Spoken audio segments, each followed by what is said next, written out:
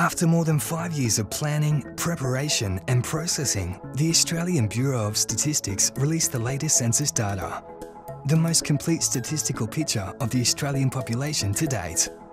Unfortunately, to most Australians, it looks something like this. But this information is important. It guides policy and planning decisions that will ultimately affect the lives of every Australian. We wanted people to find out for themselves just how much these numbers matter. So, we took the data from every town in Australia and turned it into a game.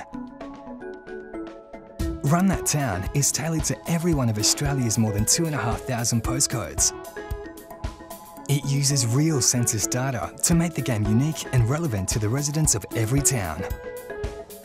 As you play, you get to make critical decisions for your neighbourhood. So, if you ever wondered what would happen if you were to add a casino or an airport, or even a prison to your actual town, well, now you can find out.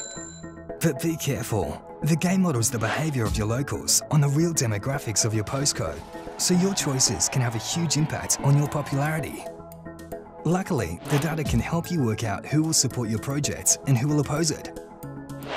With over 300 possible projects and random disasters to contend with, you'll get to see just how you respond under pressure.